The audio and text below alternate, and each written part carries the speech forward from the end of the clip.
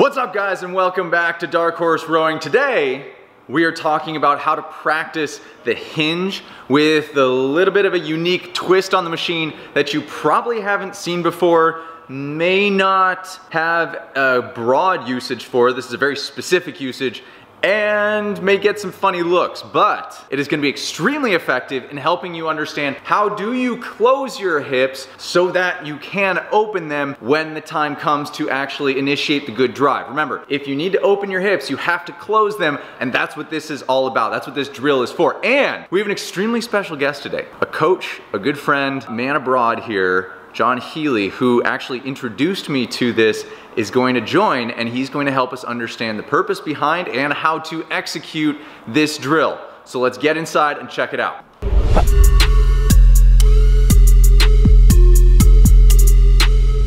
So guys, if this is your first time here, this is Dark Horse Rowing, where we bring you all the videos about all the rowing and everything that there is to know about indoor rowing, and then all the peripheral things that get really exciting off of that and all the little branches that we like to dig into. But if this is your first time here, we'd love it if you guys would consider subscribing, hit that little subscribe button in the corner, and if you really love it, hit that bell so that you get alerted every time we drop a new video.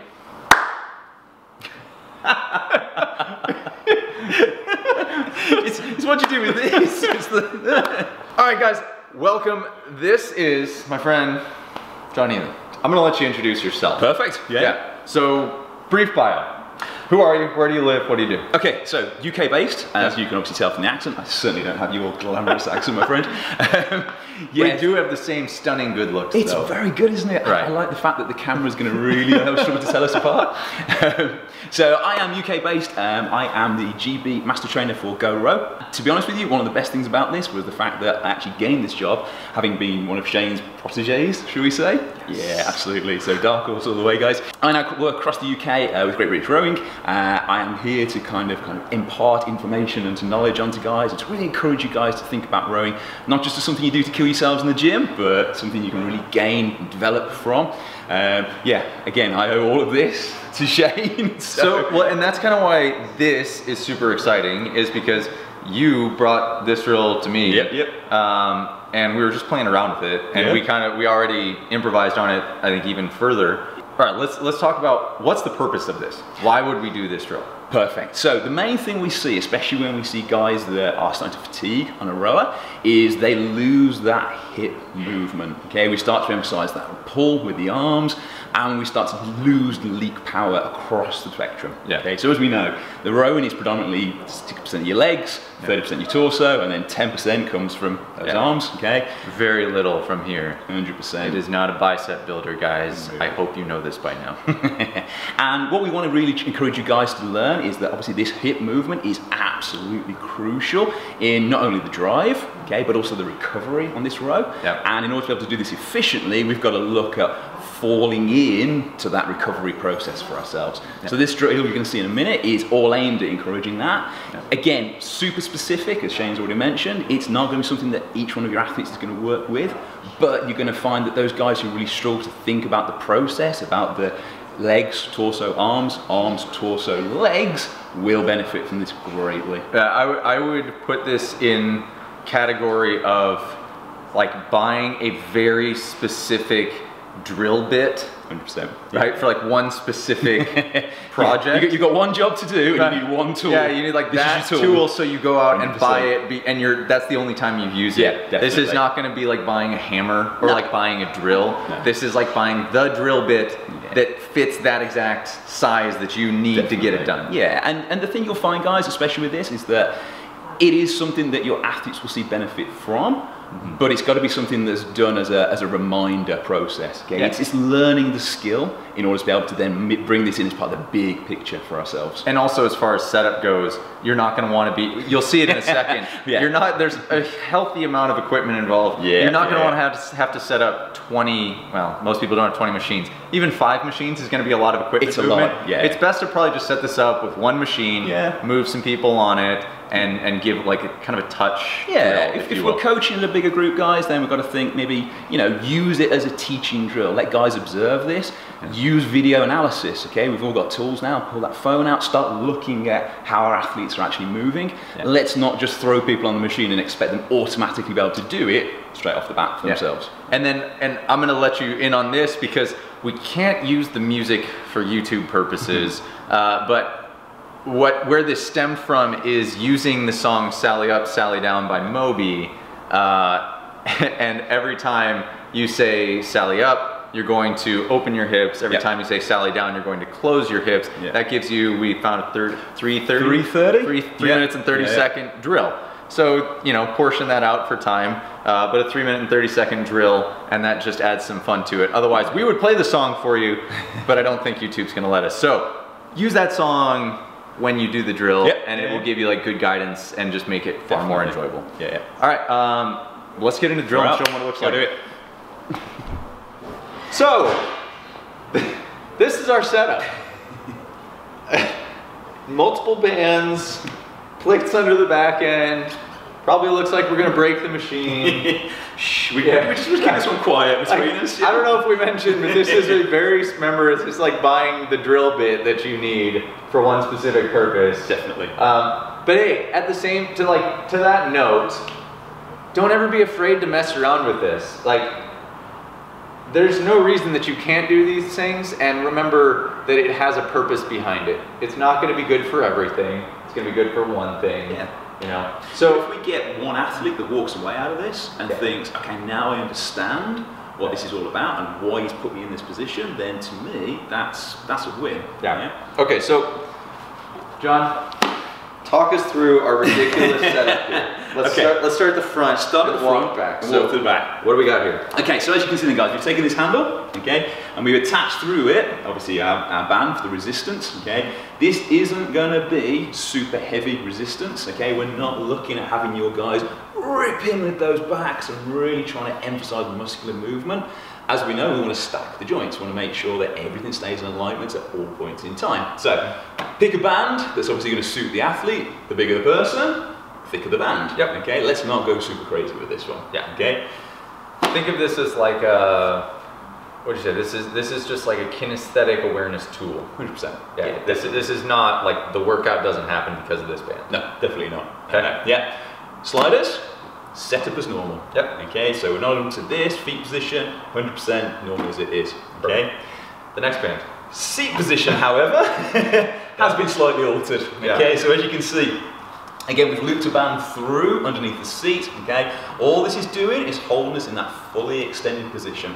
Okay, again, we've got to give it a little bit of room for movement with those hips. Okay, so we want to make sure that seat can move slightly. Okay, but we don't want that seat sliding all the way backwards and all the way forwards. So somebody would adjust that to, they put their foot in the foot stretcher, they straighten their leg, and then they set the band to where their seat position is. And again, guys, it's a simple loop through. Okay, so nice and straightforward. Nothing fancy happening. Nothing at all. No sailor's knots being used. Don't think we're clever enough for that one, to be honest.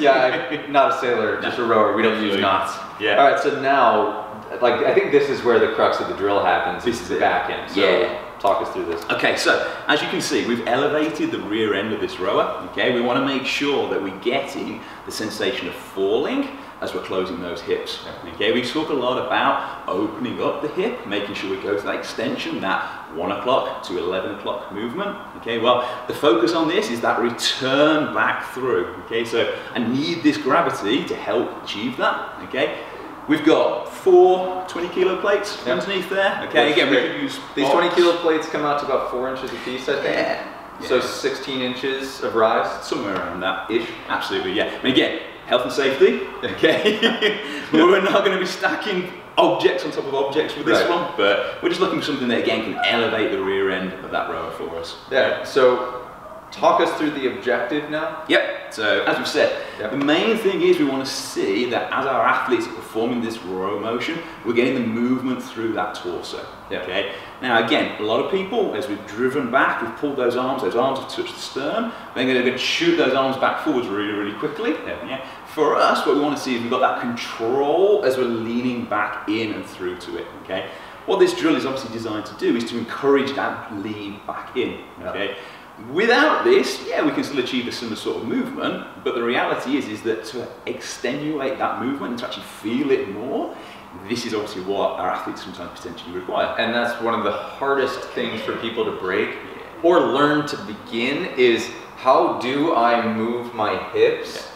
Right? Like, how does this move independently of my legs and my arms? And I think a lot of people struggle with that feeling of, how do my hips move?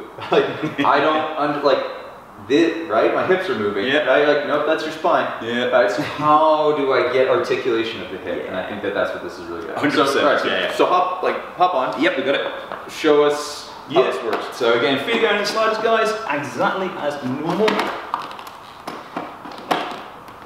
Through. Okay, this is where you need your partner. Okay, your partner's going to hand you that handle. Okay, the aim is, as we say, we're going to extend those legs back to our start position.